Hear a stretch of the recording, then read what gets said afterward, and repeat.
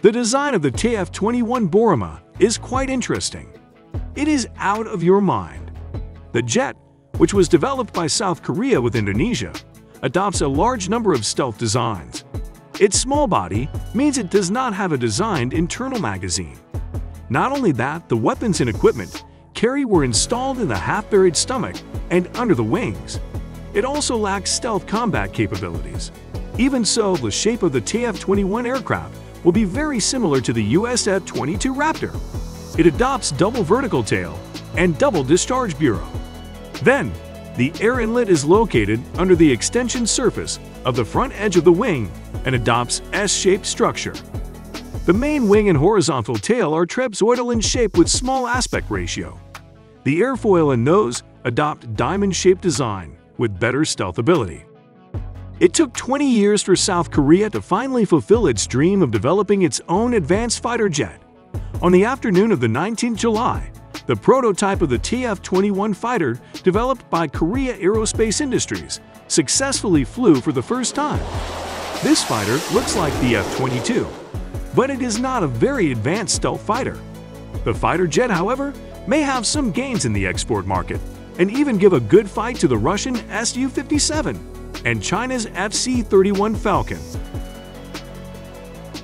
The biggest difference between this aircraft and fifth-generation aircraft is the magazine-less design.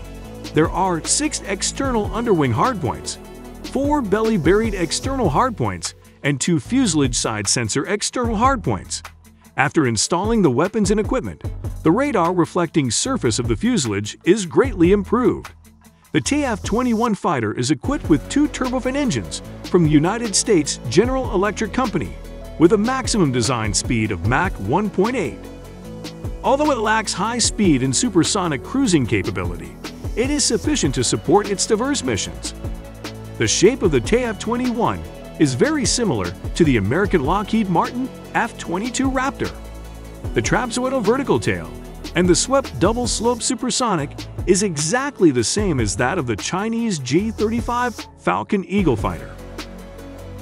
The first technology demonstrator is also very similar. Technically, Korea Aerospace Industries got help from Lockheed Martin in developing this aircraft, and the T-50 or FA-50 Golden Eagle light fighter developed by the company was also developed by help from Lockheed Martin. Even as a close ally of the United States in Northeast Asia, Lockheed Martin denied to transfer key fifth-generation aircraft technologies to South Korea. The close-up photos of KF-21 show that its radome, various maintenance covers, landing gear hatches, engine nozzles, and the fuselage connection are all designed without sawtooth. This detail is the stealth fighter radar stealth technology. The essence of beam control is that it can greatly disrupt the enemy's radar beam.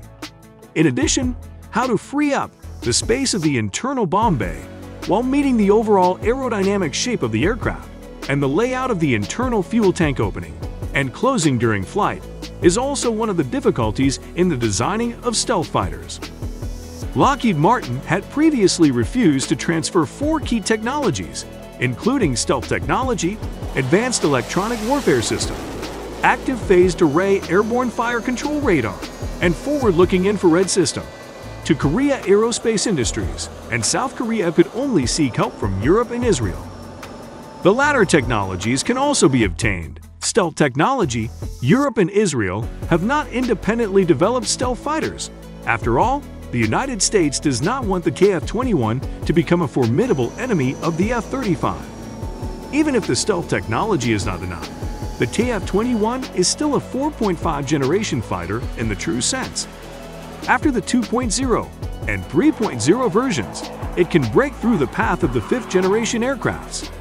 Active phased array radars of Israeli origin, airborne weapon systems of European origin, such as Meteor air-to-air missiles or Taurus stealth air-to-ground missiles, and 2 F-414 medium-thrust turbofan engines provided by the United States.